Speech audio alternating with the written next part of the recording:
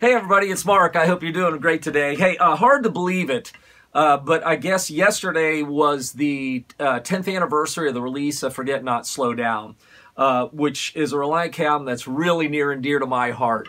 I thought I'd go ahead and just for the heck of it, I'd share a couple thoughts, and then I actually am going to open up one of the songs and take you through some of the tracks and kind of give you a behind-the-scenes look at how we did some things. So, Forget Not Slow Down, it's interesting because clearly, when you look at the lyrics, Matt, I think, was definitely going through a breakup of a relationship at that point in time, and so a lot of the songs reflected that. But the weird thing about it is it wasn't a heavy album to make, and what I mean is it wasn't a heavy, dark, emotional album. And in the studio, it actually was one of the more fun records that we had worked on. There was kind of a lightheartedness for the heaviness of the subject matter. And Ethan and everybody in the cast just really brought a great, some really great musical ideas to the table. And it just, there was just a good overall vibe on the whole thing, top to bottom. It took us several months to make because we had started it before the summer, and then during the summer, RK was doing a bunch of touring. And Matt's voice was kind of sketchy throughout the summer. He had been kind of battling, I think, some throat fatigue. That leads to another story, which I'll share in a second. And then I believe we finished it up towards the end of the summer. But yeah, it was just a great experience overall, considering the subject matter of the album is so heavy and in some dark in areas, light in others, I guess you could say. So one thing I will share on this that shows the brilliance of Matt Townsend is that we were, as I said, we started this record, and on the front of it, he had clearly in his mind sung these songs many times over, or he came really prepared in the studio. I don't know so much as far as exact instrumentation or arrangements, but clearly in his head, he had, knew the songs well, melody-wise and lyric-wise. So what we did is, in order to show the record company in New York at the time, they were doing a meeting on the front of the summer. So we decided, hey, we had tracks at that point. We had no vocals, and said, okay, Matt, let's throw down some guide vocals. Let's just throw down a one-pass, quick guide vocal on each of these songs. And just so, and what I'll do, I'll snug up a little bit with editing, and then I'll do some quick mixes of this stuff, and you can take it to New York and have something to play for record execs, knowing it's not the final product. So anyhow, that's what I did. I basically set up a really good mic and a really good preamp and compressor chain, and I just had Matt sing these songs down, and I said if we blew a word or blew a line, we just punched it real fast. But so anyhow, he did that real quick. We did it, I think, in one day. I think we literally blew through all the songs. And as Matt was doing this, I knew that he was nailing it. He knew the songs, he knew the melodies, but he was riffing. He was just into being creative and doing his thing. And in the back of my mind, I was going, this is going to be really tough to beat. And I know Matt doesn't want to hear it because every vocalist thinks they have a better take in them. Every one of them does. But in the back of my mind, I knew that, yeah, you're going to have a rough time beating this. This is really good. So we did it. I went ahead, edited them, just snugged in a few notes here and there with editing and just a little timing here and there, but not a lot. Mixed these songs, sent them off to New York. So they go out on tour. They're out off and on for a couple months through the summer. Come back, Matt, I'm ready to cut vocals. Okay, cool. Once again, in the back of my mind, you're going to have a rough time beating this. And I think I even told him that. And of course, Matt didn't want to hear that. I understand that. So Matt went ahead and knocked down another vocal. And I go, Matt, we took one of the songs, and it's like, Matt, you did great. It's not better than what you did on your guide vocal. What? That's impossible. No, it isn't impossible. It's the John Lennon syndrome. John Lennon was a guy that riffed off the top of his head. And George Martin typically tried to get him in one or two takes, period. When he was making music, he wasn't thinking. He was being creative. And this was sort of the same way with Matt on this record. And sure enough, we A-B'd him, and it was like, okay, what Matt did on the second pass in the fall with a really great voice was good. It didn't have the vibe. It didn't have that magic. And we literally started going through songs, recutting a vocal, and then we'd go back and go, it's great, but it didn't beat the guide vocal. So long story short on that is 85% of the lead vocals that you hear on Forget or Not Slow Down were the guide takes. They weren't even a master take. And we captured it, and it was great. And if you change the lyric here, then we just punch a lyric. That's it. We just punch one word or maybe just a tiny phrase. But seriously, 85% of that record lead vocals are the guide vocal on one pass. So, and I'm really proud of Matt for that. I think he probably hates me to this day for pointing out that it was just what he did was great and it didn't need improved upon.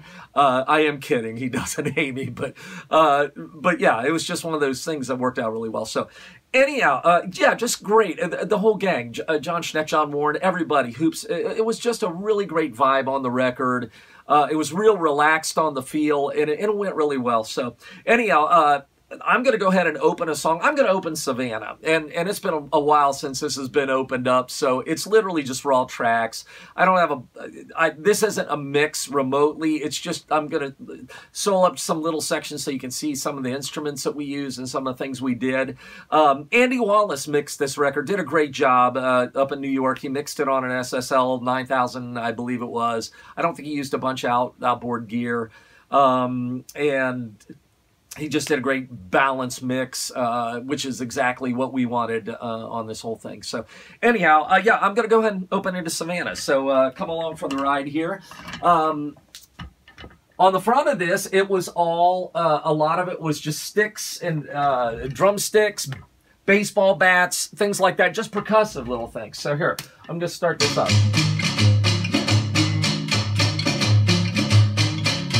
We got the nylon guitar here. Okay, double with cello, instantly recognizable, okay? I took the lead vocal out for the moment just so you can hear some of the percussion things. That's a trash can lid there. Claves.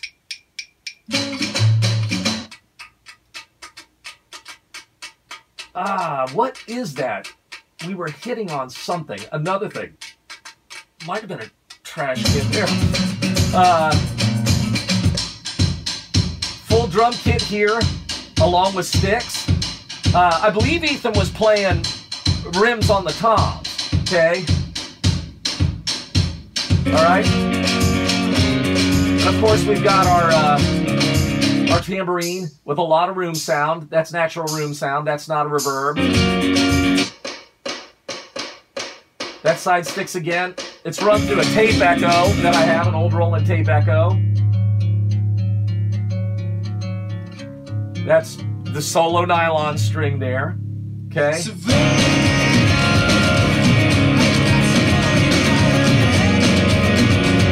Okay. More toms, layered and overdubbed.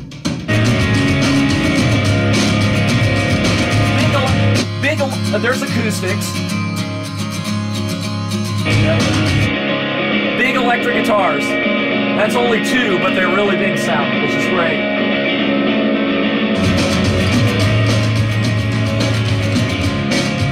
Let's see what else we got coming up here. Mandolins.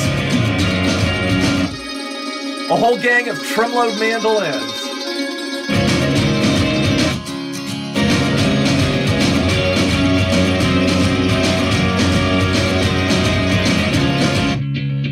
Big bass run through two guitar amps, a Sans amp and a DI.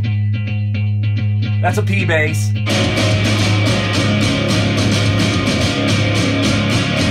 Oh, right there, I want you to hear the trash cans. Okay.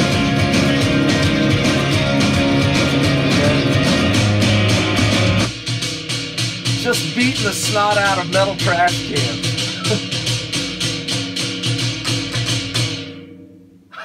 You can hear the ring.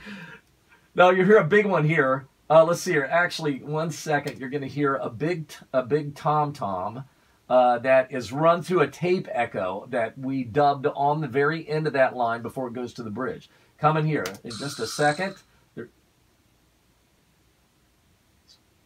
Man, where are we at here? Whoops, the tom is right here. That's vibra slapping then.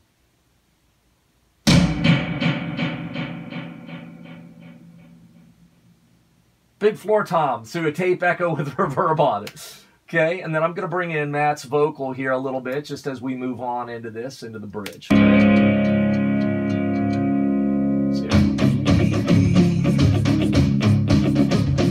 I spent my life wondering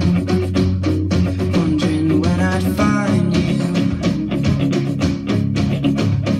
I searched for all these years and now you're right here. Strings.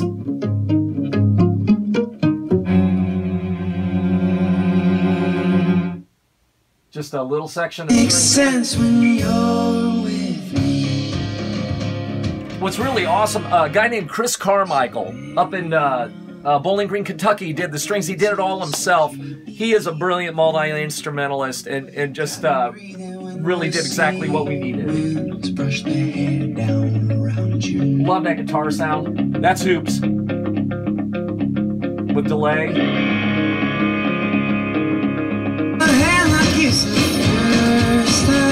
We got our mandolins back. You're smiling in love and we'll sigh. They're flipping parts. I believe flipping between the melody and the low harmony. Tonight we'll feel no more again. Single solo nylon string guitar. It's an old Giannini from the 1960s that I have, and it sounds awesome. It's there you go. Isn't that crazy? Just a absolutely amazing piece of music, and it's sad. Hard to believe it's been 10 years, but just a great record. I was absolutely honored to be a part of it, as with the rest of the Relient K catalog I've worked on through the years, where I've been able to do that, and just great music. And yeah, 10 years. Hopefully, one of these days, this music will be out live again and kicking. So, in the meantime, up to the fans, keep playing the music. Have a great day. Take care.